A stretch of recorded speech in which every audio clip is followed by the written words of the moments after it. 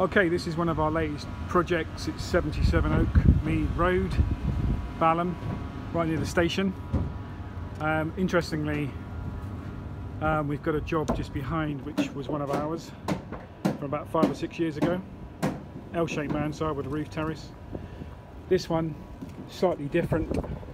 It's got a little roof terrace here. We've got a little church at the end, a bit of roof left over. Actually, it'll be used for storage just in here. Guys are still working, and we got a big 2-bedroom conversion. Going to be a shower room as well in there.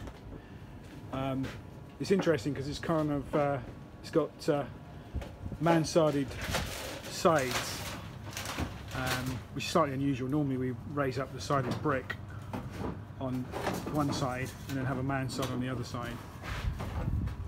But this one went through planning with a different design. So what we've got down the side, coming down here, you can see the shape of it. And then we go along here and we've got the mansard wall on the end here, and the terrace. Nice bit of brickwork. And we're going down the front, around the side and to the front.